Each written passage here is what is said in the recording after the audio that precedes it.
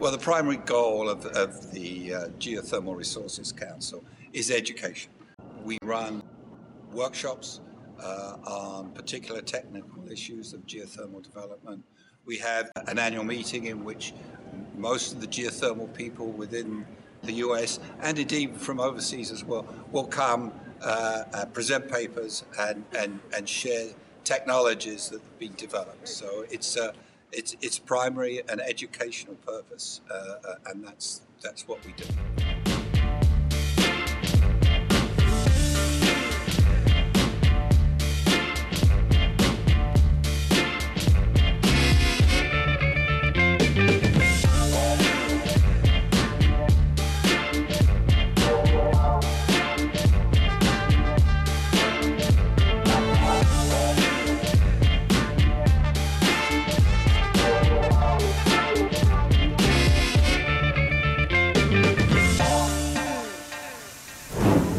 Geothermal energy is use of the natural heat that we have within the Earth's crust. It's broken down by geo, which is Earth, and thermal, of course, is heat. So we extract heat from the Earth.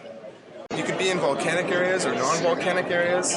You could be in sedimentary basins. Where the heat is close enough to the surface, we can access it and use that heat either in the form of hot water and steam or the actual heat of the rocks to be able to generate electricity. So what we do is we drill down into that rock and then start extracting that water, remove the heat from the water, make electricity, and then put that water back in. And it circulates along in the rock and reheats, and then we start to cycle all over again. So it's very sustainable. We're not pumping carbon dioxide into the atmosphere. We're not pumping soot into the atmosphere. We're not putting out radioactive waste or any of the byproducts we have from conventional non-renewable energy sources. You don't have to worry about cloudy days or days with no wind or a storm tearing up your windmill or anything like that. Geothermal is unique in that it's baseload.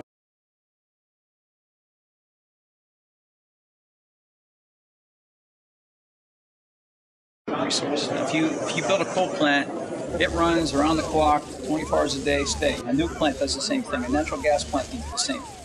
Solar, of course, runs when the sun shines. Wind turbines, turn when the wind blows. So they're what we classify as intermittents. And what happens is when you bring a lot of intermittent loads, and we all like wind, we all like solar, they're a piece of the puzzle. But when you bring a lot of them into the grid, you create issues with grid stability. Geothermal doesn't come with any of those hidden costs. It's steady. It's the only baseload renewable out there.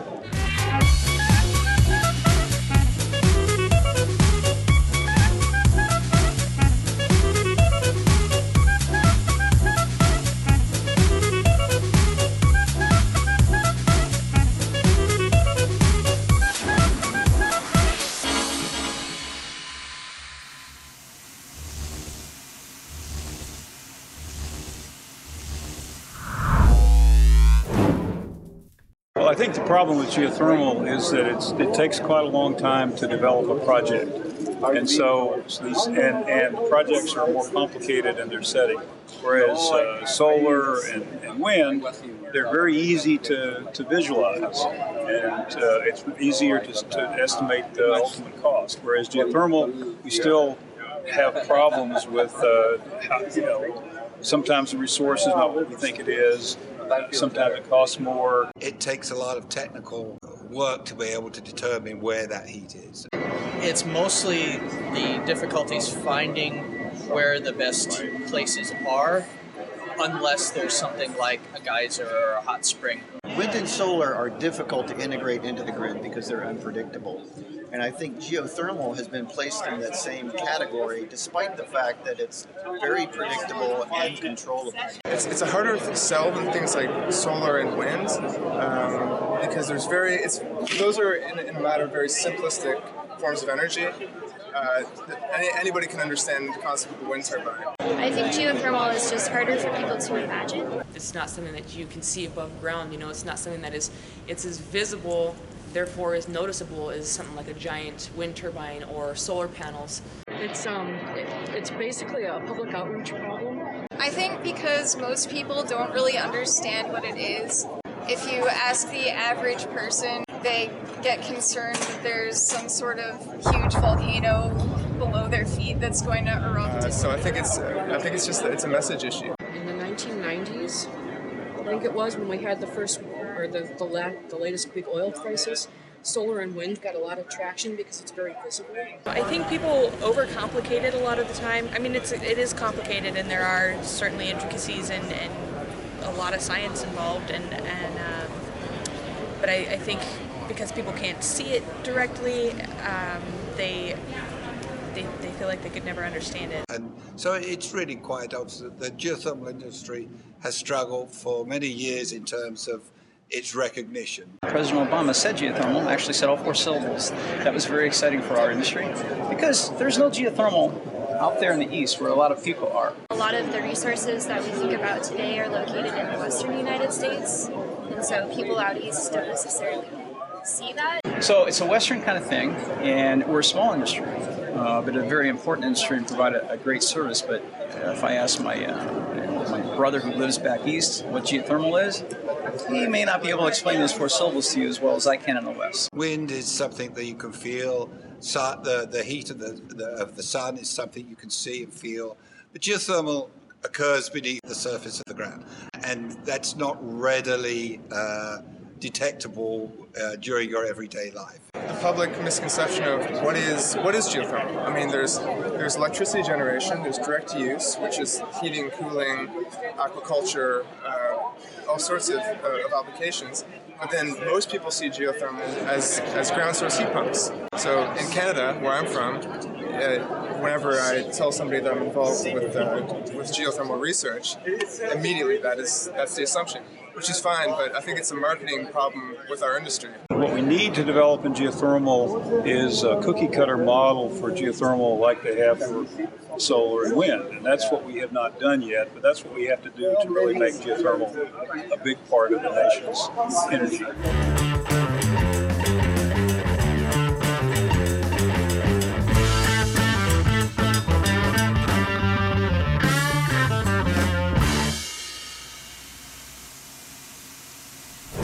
Well, we have a few setbacks. Perhaps our biggest setback is the cost, the upfront cost, capital cost for developing geothermal systems. Well, one of the barriers is it is fairly expensive. The capital costs are, $4,000 a kilowatt roughly.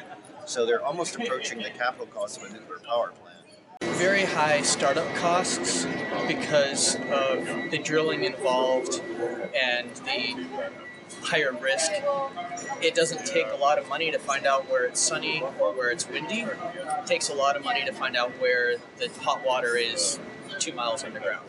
So while once we drilled a well, we have a resource for a long period of time, you have to have the money to be able to, the upfront capital to be able to drill those wells.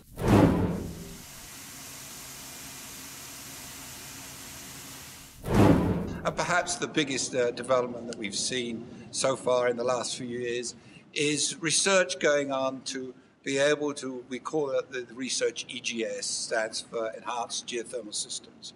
Well, enhanced geothermals, a way to improve the economics. So there's been a lot of work in enhanced geothermal systems, which some may say is the future of geothermal, and that's this idea that we can create a geothermal reservoir in hot, dry rock.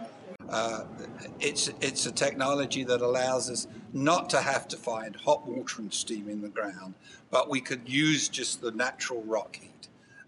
It's taking some time to develop, but that's moving along, and we're hopeful that this could be a huge development within the next 10 years or so. The big thing we have to do is to follow the EGS track and to find ways to get water into hot rock and circulate it and produce power that way.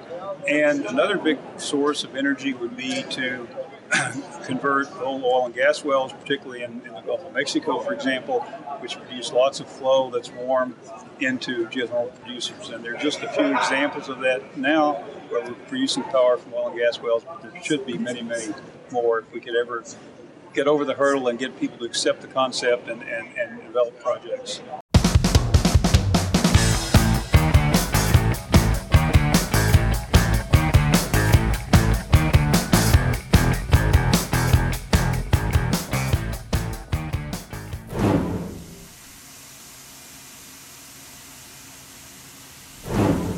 Well, the future of geothermal energy is tied to energy prices and energy policy, like so many different things. And the problem with geothermal energy is that our energy policy and prices go up and down.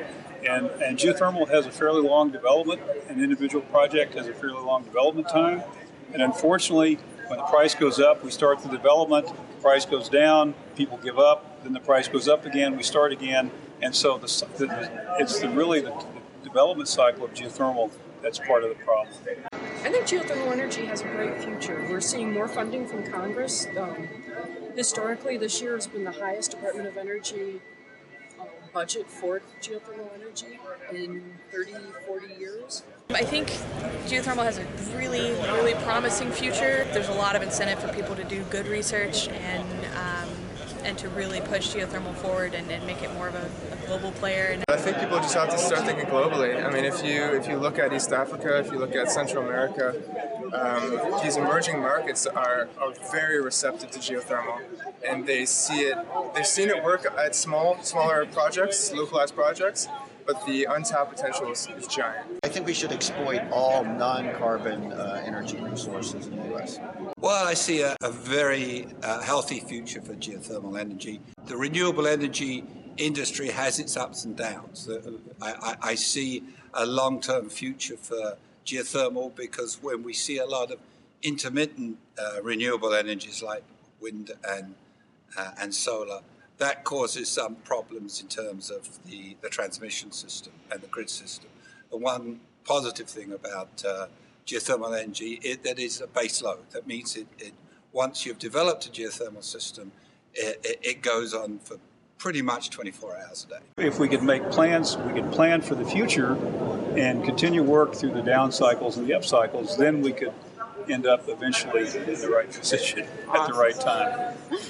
So if we could get the public outreach out there and make people understand that this is good, this is safe, we all want clean air, we all want clean water. Hopefully it would be headed towards a more commonplace form of energy in the United States.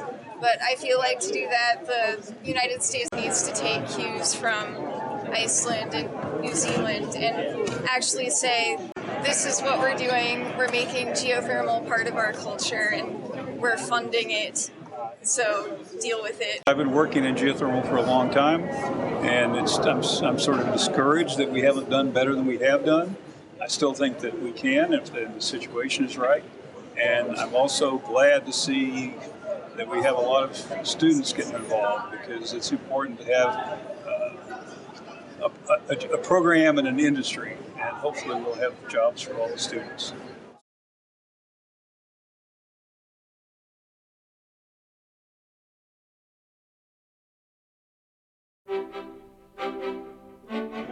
My name is David Blackwell, and I'm retired from Southern Methodist University in Dallas, Texas. My name is Paul Brophy. My company is called EGS Inc., and I'm also the president or president-elect of the Geothermal Resources Council. I'm Bob Sullivan. I'm the Senior Vice President for Ormat Technologies. My name is Tom Edmonds. I work for Lawrence Livermore National Laboratories, and I'm the Associate Program Leader for Energy Systems. My name is Anna Kroll. I'm an instructor at the University of North Dakota and a graduate student. I'm Josh Kroll. I'm a graduate student working on my PhD at the University of North Dakota. Ryan Libby. I am a PhD student at McGill University. My name is Faye Ricker. I am a master's student at the University of North Dakota. My name is Laura Garcher. I am the Science and Technology Policy Fellow of the Geothermal Technologies Office, which is part of the U.S. Department of Energy. I'm Caitlin Hardig. I am a master's student at University of North Dakota, studying with Will Gosmold, geothermal energy. Well, I'm a geologist by profession. I've been a geologist for nearly 40 years in the geothermal industry. And what we do in the industry is really explore for the geothermal resources by various techniques to locate their position so we can drill and access them. Ormat is the world-leading developer of geothermal worldwide.